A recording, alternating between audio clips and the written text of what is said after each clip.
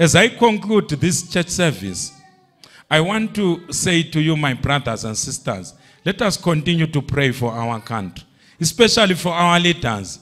You see what I was talking about before elections, that we need prayer, dialogue, and consensus.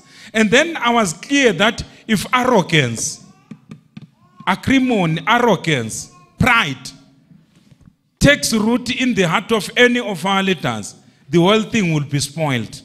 Because the winner takes it all will not work.